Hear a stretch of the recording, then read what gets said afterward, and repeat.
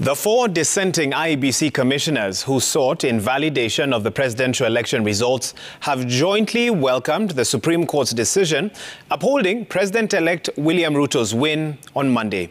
In a statement, the four commissioners say they are fully back to work and have endorsed the statement issued by IEBC Chairperson Wafula Chebukati on Monday. Stephen Leto now reports. The four commissioners issued a joint statement Tuesday morning saying, quote, after the Supreme Court made the ruling yesterday on the presidential election petition with regard to the role of the commissioners, wish to convey our appreciation to the honorable judges of the Supreme Court of Kenya and confirm that we respect their collective decisions.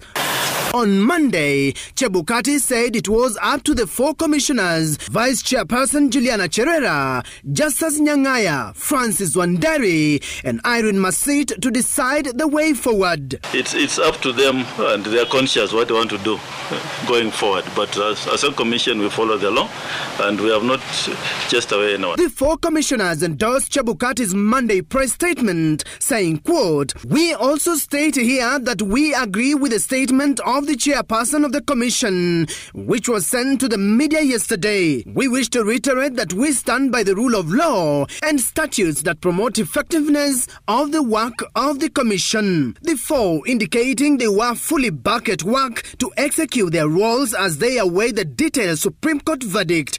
The Supreme Court in its verdict trained its guns on the IEBC over what it termed as boardroom wrangles. All this, in our view, points to a serious malaise in the governance of an institution entrusted with one of the monumental tasks of midwifing our democracy. Despite supporting prayers for invalidation of the election, the Supreme Court found that the four commissioners participated in tallying and verification of results and upheld the results, brushing aside claims by the dissenters that there was opacity at the final stage prior to the announcement.